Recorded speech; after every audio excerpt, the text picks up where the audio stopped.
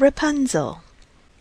There were once a man and a woman who had long in vain wished for a child. At length the woman hoped that God was about to grant her desire. These people had a little window at the back of their house from which a splendid garden could be seen, which was full of the most beautiful flowers and herbs. It was, however, surrounded by a high wall, and no one dared to go into it because it belonged to an enchantress, who had great power and was dreaded by all the world.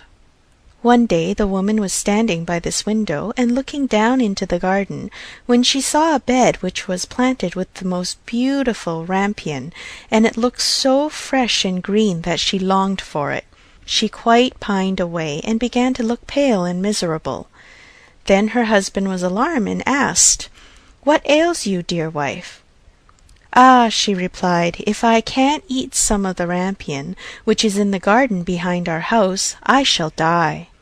The man, who loved her, thought, "Sooner than let your wife die, bring her some of the rampion yourself, let it cost what it will."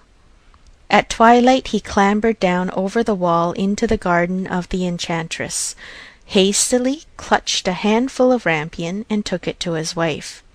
She at once made herself a salad of it, and ate it greedily. It tasted so good to her, so very good, that the next day she longed for it 3 times as much as before. If he was to have any rest, her husband must once more descend into the garden. In the gloom of evening, therefore, he let himself down again. But when he clambered down the wall, he was terribly afraid, for he saw the enchantress standing before him. "How can you dare," she said with an angry look, "descend into my garden and steal my rampion like a thief? You shall suffer for it." "Ah," answered he, "let mercy take the place of justice. I only made up my mind to do it out of necessity. My wife saw your rampion from the window, and felt such a longing for it that she would have died if she had not got to eat some." Then the enchantress allowed her anger to be softened, and said to him, "If the case be as you say, I will allow you to take away with you as much rampion as you will. Only I make one condition. You must give me the child which your wife will bring into the world. It shall be well treated, and I will care for it like a mother."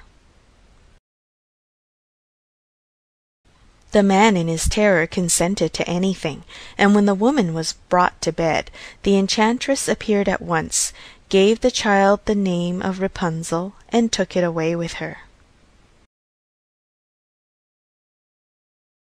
Rapunzel grew into the most beautiful child under the sun.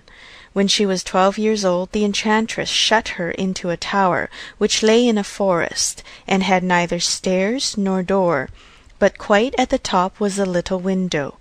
When the enchantress wanted to go in, she placed herself beneath it and cried, "Rapunzel, Rapunzel, let down your hair to me."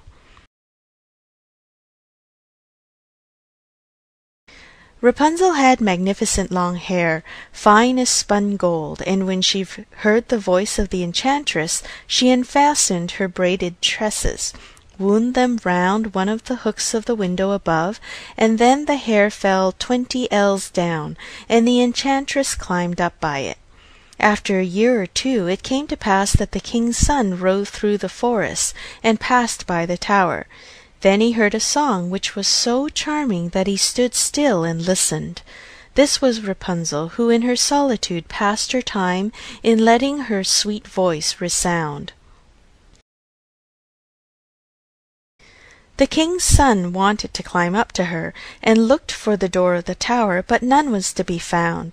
He rode home, but the singing had so deeply touched his heart that every day he went out into the forest and listened to it.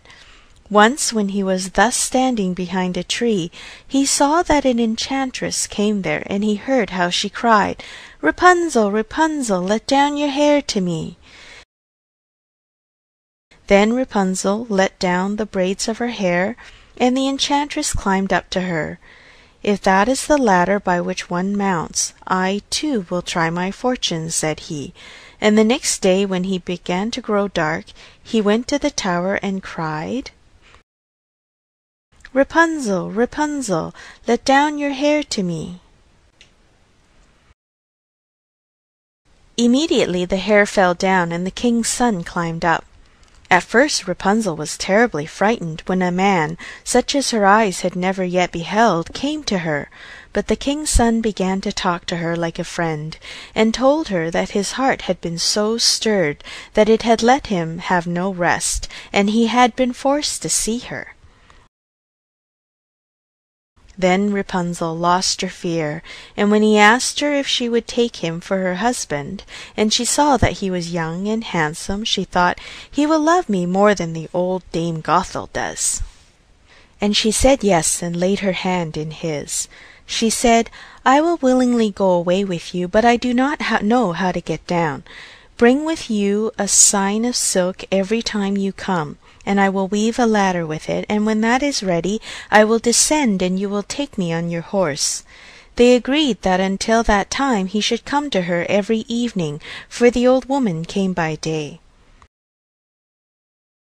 The enchantress remarked nothing of this until once Rapunzel said to her, "Tell me, Dame Gothel, how it happens that you are so much heavier for me to draw up than the young king's son. He is with me in a moment." "Ah, you wicked child!" cried the enchantress. "What do I hear you say? I thought I had separated you from all the world, and yet you have deceived me." In her anger she clutched Rapunzel's beautiful tresses, wrapped them twice around her left hand, seized a pair of scissors with the right, and snip-snap they were cut off, and the lovely braids laid on the ground. And she was so pitiless that she took poor Rapunzel into a desert, where she had to live in great grief and misery.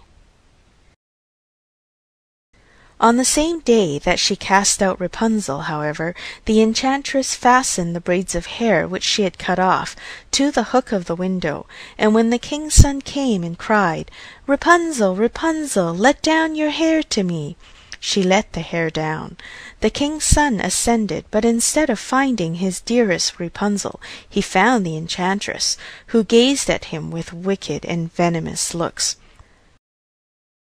"Aha!" she cried mockingly, "you would fetch your dearest, but the beautiful bird sits no longer singing in the nest. The cat has got it, and will scratch out your eyes as well. Rapunzel is lost to you. You will never see her again." The king's son was beside himself with pain, and in his despair he leapt down from the tower. He escaped with his life, but the thorns into which he fell pierced his eyes. Then he wandered quite blind about the forest, ate nothing but roots and berries, and did not but lament and weep over the loss of his dearest wife. Thus he roamed about in misery for some years, and at length came to the desert where Rapunzel, with the twins in which she had given birth, a boy and a girl, lived in wretchedness. He heard a voice, and it seemed so familiar to him that he went towards it, and when he approached, Rapunzel knew him and fell on his neck and wept. 2 of her tears wetted his eyes, and they grew clear again, and he could see with them as before. He led her to his kingdom, where he was joyfully received, and they lived for a long time afterwards, happily and contented. End of chapter 16.